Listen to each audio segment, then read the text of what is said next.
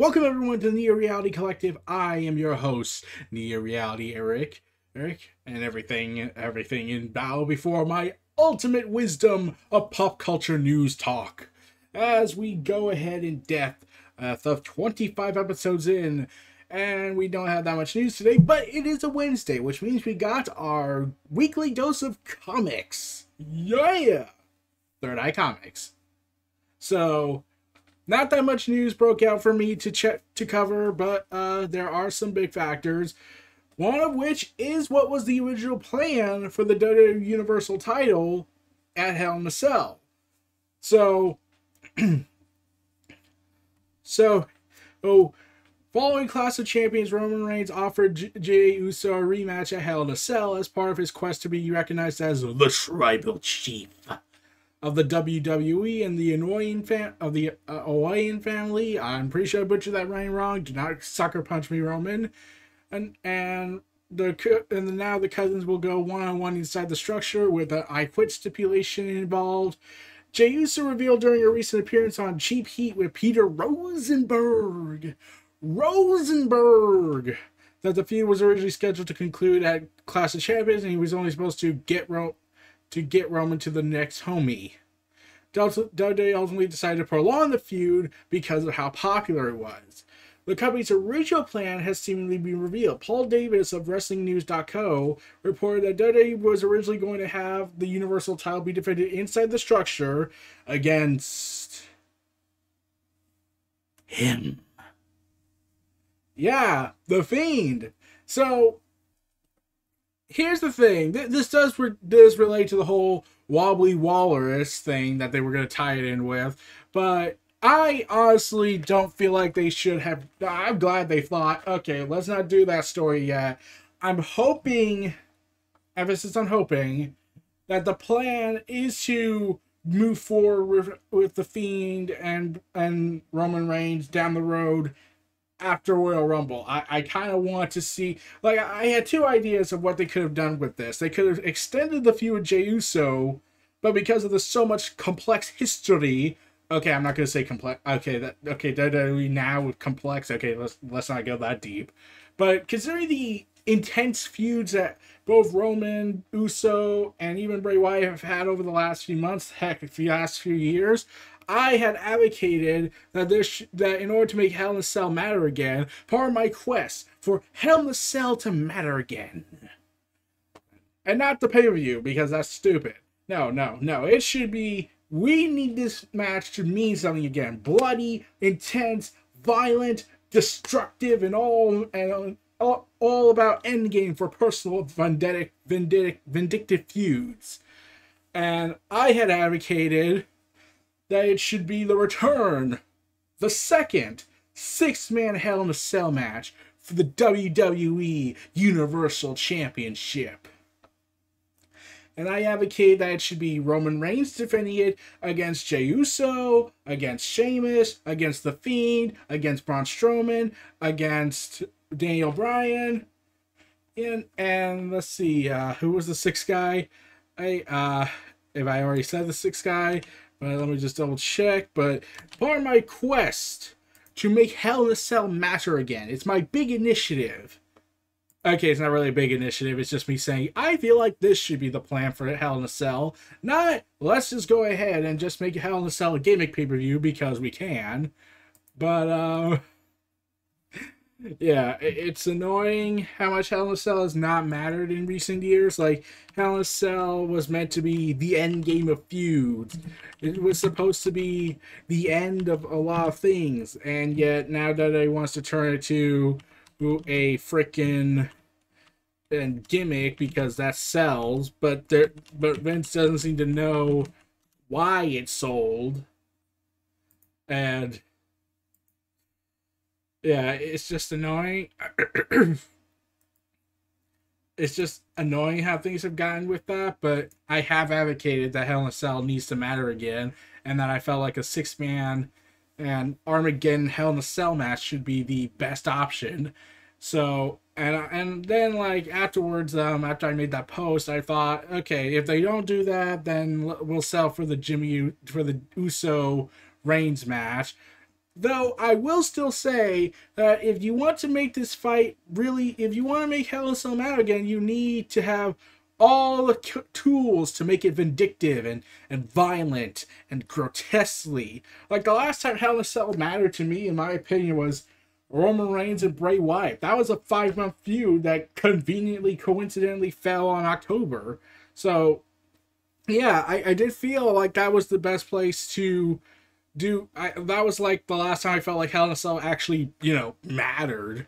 So, yeah, that's kind of convenient, isn't it? And it would have mattered here more because it's Roman and Wyatt. They are the guys I see being the future big top heels of the face and heel of the WWE. How their feud could be what could be our era's version of Austin and Rock. I mean, like, not in terms of box office draw or star power, but like in terms of what could be brought to the table. I'm not that insane like Triple H said, but yeah, I do feel like we should start. If The Rock's not going to come to WrestleMania and fight Roman Reigns, I feel like it's either going to be Big E Langston or the Fiend Bray Wyatt going one-on-one against Roman Reigns. So we'll have to see where that goes. Meanwhile, WWE has filed trademarks for stupid, stupid, stupid. Oh my god, why are you trying to take people's independence? Oh, and they also took Saturday Morning Slam. In fact, does anyone even remember that show? Like, it was so, like, I forgot that show even existed for a time. I was thinking, wait, what was Saturday Morning Slam? When I first heard this, I was like, what's that again? Like, that was a thing? Is this like a cartoon? And then I found out it was a WWE G-rated show, just when I thought the era couldn't get any worse. And they did stupid, cartoonish stuff. Very cartoonish stuff. With Daniel Bryan involved. And Mick Foley was the GM of the brand, and I was like, I get Mick Foley's the lovable oaf that we all like to hang out with, but he's the freaking hardcore legend for a reason. So, yeah, WWE has apparently trademarked that. I thought for sure they already trademarked that, and this was a renewal when I first heard this, but apparently not. They also trademarked Aston and Adonis, Desmond Troy, Skull King, which was the nickname given to Triple H, while Saturday Morning Slam was a short-lived CW series that ran from 2012 to 2013. Flash Morgan Webster, so if he ever leaves WWE, that means he would have to start from scratch completely. Ija Dragova, whatever. Isla Dawn, Jack Stars, and Saturday Morning Slam. So I heard this and I was like, why though? Why? Like, I'm still saying that wrestlers should fight for their independent names that they built themselves up with and whatnot, but yeah, there was also reports going around about Andrade Cien Almas, about why he didn't get drafted, including Mickie James. In fact, they were announced that he was the only free agents left from the 2020 draft. So I should know where their spots lie. However, Wrestling Inc. has learned that Andrade Cien Almas hasn't been drafted because he is undergoing a minor elective procedure. He's expected to be out of action for about a month, according to a source familiar with the situation. He's expected to receive a push when he returns. Mickie James is out of action because of a broken nose, although that hasn't been confirmed why that she hasn't been drafted. But Andrade Cien Almas has been making tweets indicating he's not intending to go back to Raw or SmackDown. He is intending to go NXT. Yeah, and if he continues, so once again, NXT is now becoming this haven for the wrestlers to be more independent. Though I feel like once they go back to NXT after being so gone from it, I think they'll say, this doesn't feel like the NXT I remember it being. When we had our own things, we were doing what we want, now we're just being assigned to cripple another company and give out matches that really shouldn't happen, or we rush it too soon. Yeah, that's okay. So here's the thing: when AEW does these big quality matches for shows, there's usually a very multi-week, multi-month build up to them, especially with pay-per-views being lacking on that front. And NXT has the same thing, but the problem is that NXT rushes it. I feel like NXT rushed it. The biggest example was the Iron Man match, the Fatal 4-Way Iron Man match, because I felt that they should have they should have waited till Takeover to do that big match. It would have sold out. If arenas was still around, if fans could still go to the shows before the virus struck and ruined all our lives, it would have really put butts in seats. Four of the best of NXT's alumni going at it and taking on for the biggest prize in the industry. Well, in people's opinion, regarding when it comes to WWE titles, because really, when you think about it, how many times, like, did anyone care about the Universal title until Roman got it and The Fiend had lost it to Goldberg? And then before that, no one really cared. Steph was doing all right with it. Then he ruined his own reputation because he's insane. And then before that, it was Brock Lesnar again. Then before that, it was Goldberg.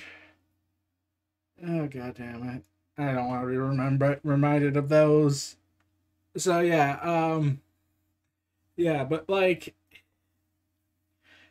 that's my biggest gripe with NXT. Is that NXT feels like they can do all these great matches, but they're just rushing it. They're rushing it to market because we gotta get that ratings pop, bro. When they were on the network, they just did their own thing, but they're so desperate to get popped because we gotta fight AEW. AEW is a threat to my industry control, even though.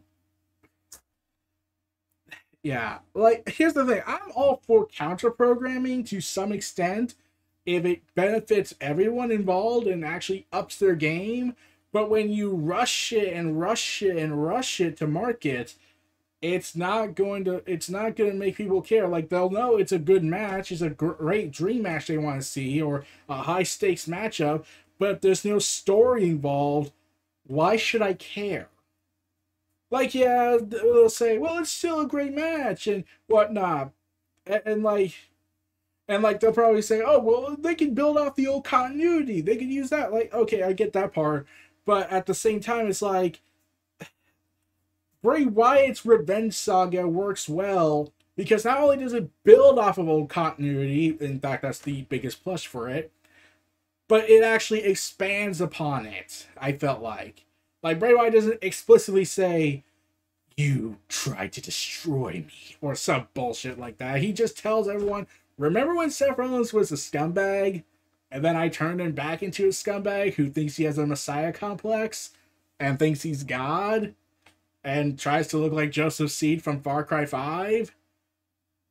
Remember when I did that? So yeah, I have no idea where I was going with that, but Andrade Cien Almas, he might be going back to NXT. We'll see in a month from now, but yeah. So, AEW, Cody Rhodes gave an interview that people have been saying that many have wondered if AEW would ever explore running a joint promoted show similar to what Cody and the Young Bucks did with the classic event, Are You All In? This is great. This is where. Hey, and everything. Which featured ROH, New Japan Pro Wrestling, and the National Wrestling Alliance, and was promoted weekly on ROH, while All In was an undeniable success. New American Nightmare believes that he does not see a similar joint promoted show in AEW's future. Bull! I see it happening one day. Or at least a show where, well, at the same time, everyone wants to see AEW partner with New Japan and NWA, so I feel like it's an inevitability more than it's never gonna, I doubt it. So this is what he said. I think you'll never see a full-scale like joint promoted show between AEW and another promotion. We have too much pride in our individual brand, but in terms of the relationships, we're never closing the door and we're never going to pull up the bridges. Oh, don't worry. you burn the bridge with Vince. Like you destroy the throne, the weekly shots you do on being the elite, and occasionally on the TV show. I'm pretty sure Vince is still pissed. Like, granted, he's not going to say he's pissed because that would mean that all the fanatics will lose their minds at the mere idea that their beloved savior of wrestling is going mad. So some assume that because of AEW's individuality, they do not have working relationships with other promotions. However, Cody says it's quite the opposite. I laugh when I hear people talking about a working relationship with New Japan because clearly it already exists. Jon Moxley has been in New Japan. Chris Jericho has been in New Japan. It already exists, a working relationship. Okay. So, here's the thing. So there's a difference between Jon Moxley, Jericho, and what I was hearing that Brody Lee and Miro have contracts to work in New Japan. There's just one teeny tiny problem. How many of the New Japan wrestlers are showing up on AEW television? None. Okay, Hiroshi Tanahashi did show up in a video on Satellite. So, okay, you could count that if you want, but like, no. Unless you have, like, at least with NWA, you got like NWA, at least I can believe that's more of a working relationship because, you know, Thunder Rosa is showing up on Dynamite with the title, and the only reason you haven't seen an AEW guy show up on NWA's program is because they don't have any programming right now because Power is still in reconstruction mode. So, Cody continues saying this: the NWA owner, Billy Corgan, and Tony Khan are in contact. Thunder Rosa is the prime example of that. I loved seeing Tanahashi on TV last week. He's somebody I really wanted to get in the ring with one time as far as singles and never got the opportunity. And who knows? That might be something that can happen in the future. But our doors are open, our bridges are down.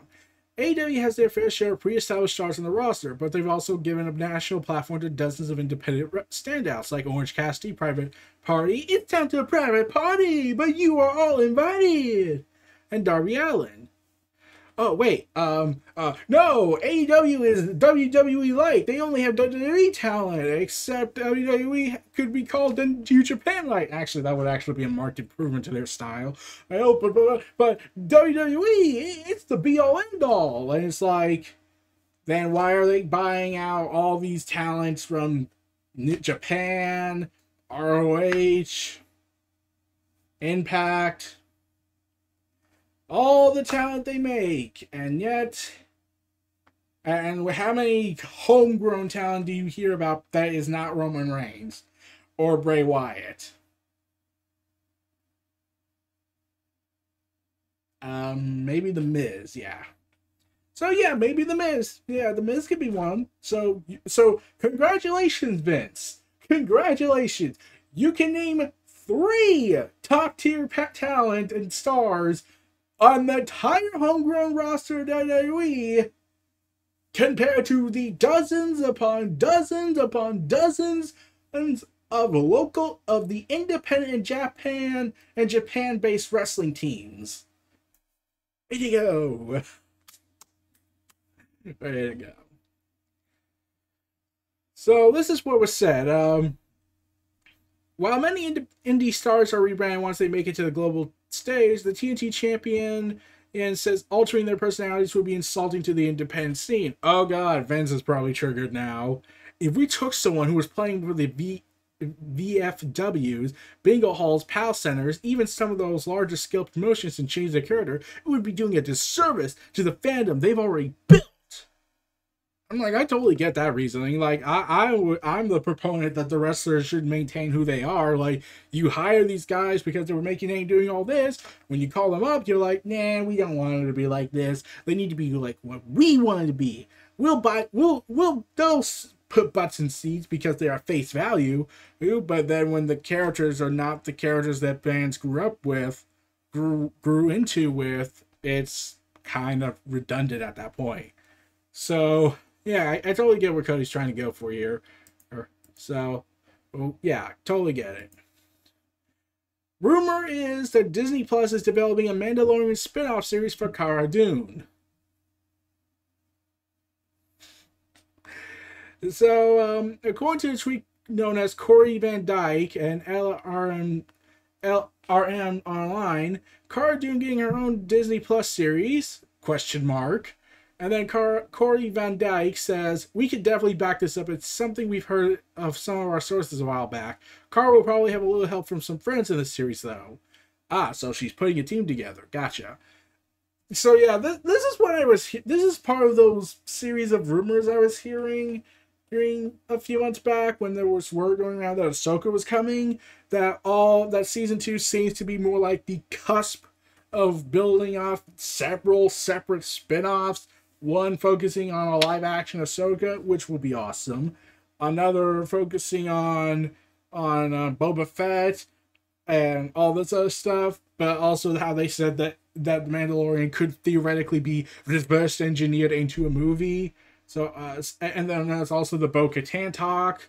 Like, maybe her, if it's really coming, if she's somehow still alive, even after she doesn't have the Darksaber anymore.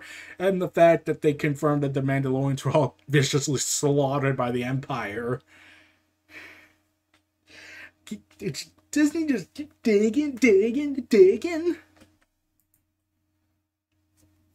Warner Brothers is developing a DC project. Yay! Of the animal-powered Vixen, and the lead for a possible HBO Max debut. So, yeah, according to the GWW, yeah, that's what it's called, Warner Bros. Is in early development on a DC Extended Universe film project with Vixen as the lead character. However, the film may end up on HBO Max due to the current slate of DC films being delayed due to the virus. An additional source claims that Warner Bros. Is looking to replicate the success of Marvel Studios' Black Panther, believing Vixen can have a similar impact. So, Vixen, the character created by Gary Conway and Bob Isker, Vixen debuted in Action Comics 521 in 1981. The character possesses the Tantu totem, which was passed down from generation to generation by her ancestors, and allows her to harness the spirits and abilities of animals. Vixen has served on several incarnations of the Justice League, including Justice League Detroit and Justice League International. So, yeah, that's pretty cool. Though, at the same time, it's like, oh, she also showed up in the Justice League Unlimited series.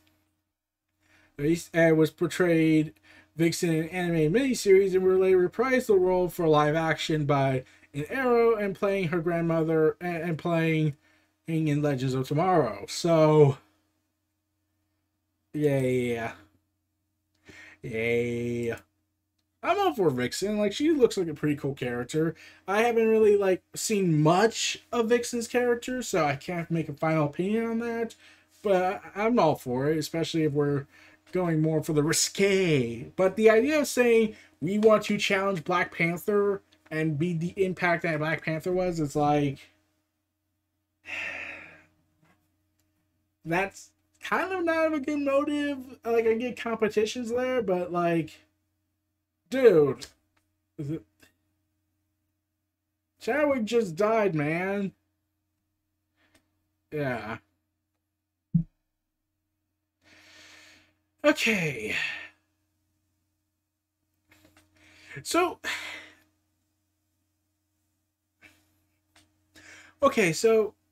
there was a cameo by Adam Sandler where in Hubby Halloween teased an Adam Sandler crossover, and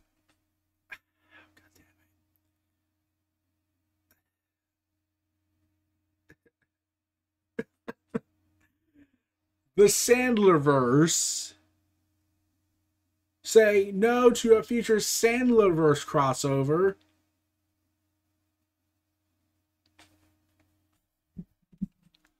What?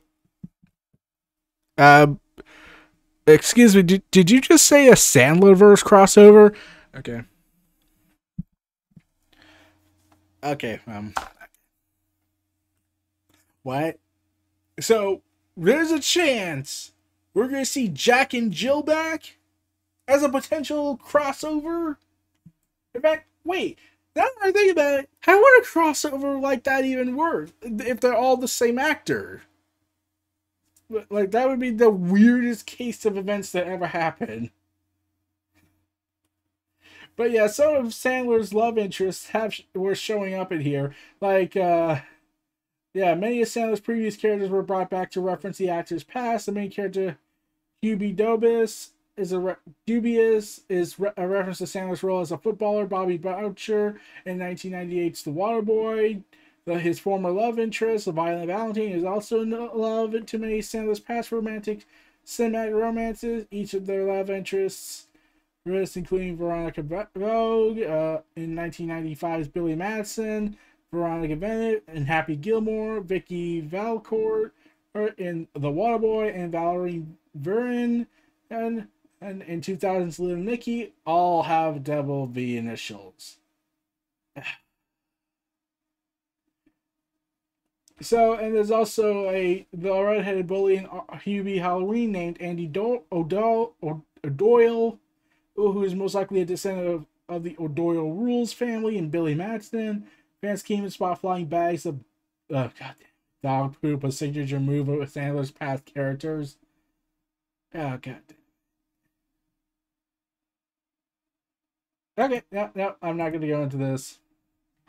So, Phasmophobia is blowing up on Steam and Twitch. A cooperative horror game is about hunting ghosts. It's one of the most played and most watched games on Steam and Twitch this month. UK-based studios Kinect Games. I'm pretty sure that caused flashbacks to those who played the Kinect. Actually, I never played it, used it, so I never got one. Anyways, yeah, so Kinect Games, which is made up of only one person. Okay, that's impressive. We've launched the game into early access on September 18th. It has more than 70,000 people playing on Steam and nearly 150,000 watching on Twitch only a month later.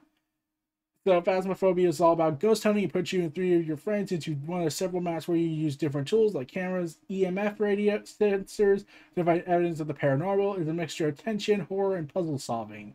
The charm, just like Among Us, comes from communication. It has direction and location-based audio, so you can only hear things around you. You can still communicate with your friends using the radio. The ghost also responds to their name being called, among other audio cues, making for some hilarious and terrifying situations. So it's an independent game hit. So props, I'll give it props. One person managed to make a big hit in 2020 in the independent gaming market. Pretty cool, man. So there is going to be a return. It's been 7 long years since we've last seen them. The Showtime drama Dexter, about a forensic scientist who serially murders all his problems away, bowed out of a series finale after 8 seasons, and after 7 long years is long enough runway for the curtains to rise on to a newly announced limited series revival. According to a release sent out by TV network Michael C. Hall and showrunner Clyde Phillips, are reteaming for a 10-episode return that is due to begin production in early 2021 and set to premiere sometime next fall. Dexter is a special series, both for its millions of fans and for how Showtime, as this breakthrough show helped put our network on the map many years ago. Gary Levin and Showtime's co-entertainment president, we would only want to revisit this unique character if we could find a creative way to take that was trustworthy of the brilliant original series. Well, I'm happy to report that the team have found it, and we can't wait to shoot it and show it to the world. Despite this stated eagerness, the release contains no details on what the new creative take will be, but seeing how, spoiler alert, the series wrapped up with Dexter faking his own death and living under a new name in Oregon, while his sister was in a coma and his son Harrison was sent to live with an ex, it's safe to say Dexter has more than a few unresolved issues. So that's depressing. So yeah, for those who watch Dexter, look forward to that, everyone. Stay tuned for your limited series run, and let's see how this all ends. The Matrix 4, Jessica Henwick, has hinted at what fans can expect of the much anticipated movie sci-fi sequel. And Yeah, once again, we're in that whole, if we build our own hype up with this, it's a recipe for disaster if we suck at it. But they don't listen, so they are saying that Jessica Henwick said that the movie will change the industry again, and explaining how director Lana Wachowski is using pioneering technology in the same way she did in 1999, which she helmed the first Matrix with Sister Lily. There are definitely moments on here where Yana, I can't pronounce her name, and I look at each other and we just go, Matrix 4. Those pinch me moments, Lana is doing something really interesting and things on a technical level, the same way that she created this style back then. I think she's going to change the industry again with this film. There's some camera rigs that I've never seen before that we're using. That's probably all I can say for now. So, no idea what the story is and whatnot, but the two new characters of Jessica Henwick and Abdul Manson's II's new characters are unknown. They will join its main stars Keanu Reeves and Carrie-Anne Moss, as who reprise their role as Neo and Trinity. Additionally, Jada Pinkett Smith, who will play Nobi from the second and third films. Okay. Sadly, Lawrence Fishburne and Hugo Weaving, like I've mentioned, who played Morpheus and Agent Smith respectively, are not coming back. However, Fishburne also confirmed he won't be back, saying he has not been invited to play Morpheus again, while Hugo Weaving revealed that he originally offered a part in the movie, but scheduling conflicts meant he couldn't do it. No! Well, considering what happened, this was in January, I'm pretty sure they could change things around if they wanted to. But, yeah. Sucks, yeah. So Take-Two has officially come out and announced that Rockstar's acquisition of Ruffian Games and the studio's rebranding at Rockstar Dundee, a reference to Ruffian being located in Dundee, Scotland. The price was not shared, nor was there any official word on what exactly the studio will be working on. We are incredibly excited to be joining the Rockstar team, Ruffian co-founder Billy Thompson said. Not only do we have the opportunity to work with some of the most successful entertainment properties in the world, Rockstar's investment in our studio is a great sign for continued expansion of game development here in Scotland. Yes. So this confirms what was being rumored, even though I don't know why this had to be kept secret, because I didn't even know Ruffian Games was still a thing, honestly. I honestly forgot about them. Mass Effect, the Legendary Edition rumor, is now getting inching closer to launch after a rating surfaced. So, it was revealed, EA, while have not officially announced it, and rumored only, it has been popping up in Rumorville. However, the Game and Rating Administration Committee of Korea have published a rating for the Mass Effect Legendary Edition, which is supposedly the name of the current generation remaster that is in development that will include 1 through 3. The listing doesn't feature any new details about the project, just as the growing stack of seemingly credible information surrounding the collection of the original Shepard trilogy. So, recent rumors suggested that his slipped to a 2021 release after previously being planned for holiday 2020. Considering EA has yet to announce it, that's tough to confirm, but the publisher isn't a stranger to announcing remasters close to their release. This month, a remaster of Need for Speed Hot Pursuit was revealed, with the game launching on November 6th. And with Mass Effect's annual and 7-day happening on November 7th, it could be a good time for a reveal, so expect that. And yeah, I'm excited for that theory. Microsoft hires Last of Us 2 developer for its new Xbox studio. Microsoft Santa Monica studio continues to add to its massive roster. Lorian Garcia. So happy to announce that this week I have joined the Microsoft's The Initiative. This is an incredible team working on something truly special. It was so hard to be left behind my friends at Naughty Dog, but I need to say thank you to Xbox and Xbox P3 Twitter account to allow me to be part of the Xbox family. So, yeah, oh man, it's kind of awesome to hear. The first game has not been announced yet, but with all this type of all these big time developers, like Lorian Garcia, who was the character shading technical director on Last of Us 2, who is now working on the initiative as senior shader technologies developer. So, yeah, like, granted, your opinions on the game are your own, but the shading was pretty good. But so the color details and shading and lighting and everything was pretty good. But I digress. I'm looking forward to what the initiative has to offer, since this is supposed to be part of this big plan by Microsoft. Last but not least, Xbox user interface update is out now, a month before the Xbox Series X and S launch. So this is the home screen that every Xbox will use.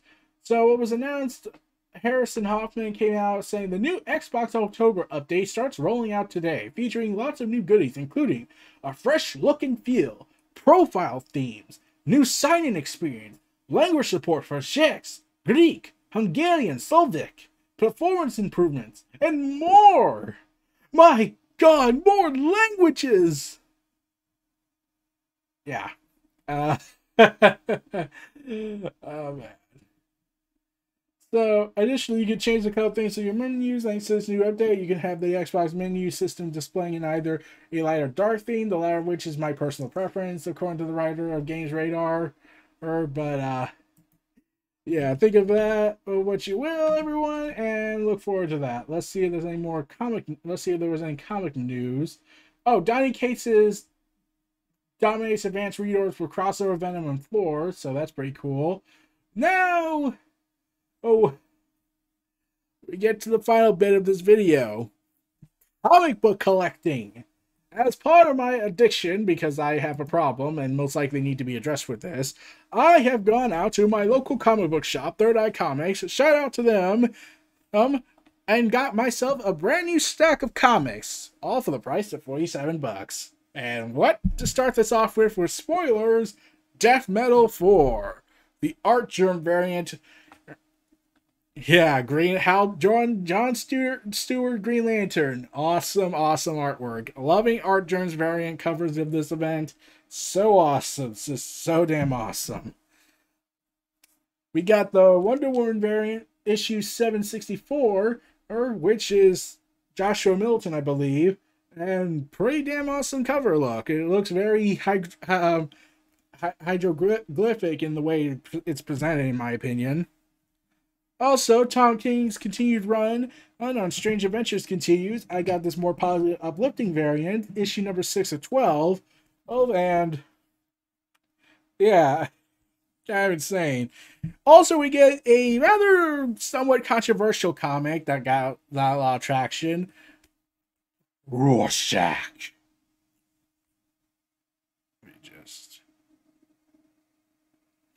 Yeah, so this is the Rorschach series published by Tom King, and some are saying this is the best work he's done since Mr. Miracle, which is telling. Yeah, like I said, Tom King's a pretty busy guy. Even though he's not working on a series, he's working on like 2 projects. He's working on a third one, Batman Catwoman, which is coming out in December, and I will be checking that out. So look forward to that, everyone. And that was most of the DC stuff. There is one more, but that's saved for last because it's a thick book. Hellions, Part 6 of the Exosword series. Marauders, Part 7 of the Exosword series. Cable, Part 8 of the Exosword series. And as you can see, I managed to get the Alex Ross variant of Hellions featuring Jean Grey. So pretty damn awesome. That was the one variant I was looking to get. Also, for a companion piece, Exosword Handbook. The official handbook of this is collecting documentary information regarding, all the stuff regarding, Exoswords and everything you need to know about the characters and whatnot for the lead into the event.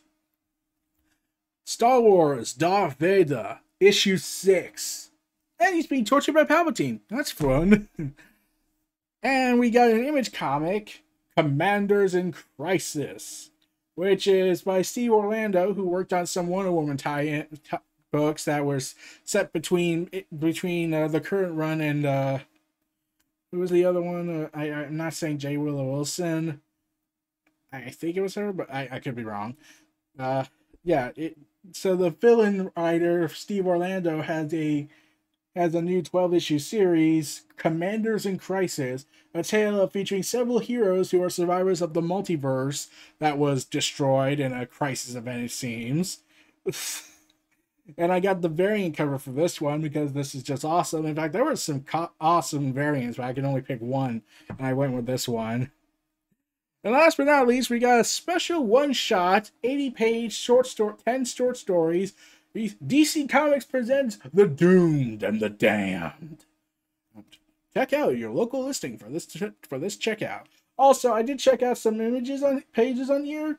Yeah, it does look like I get the feeling they're teasing Raven and Beast Boy getting back together in this in the new continuity.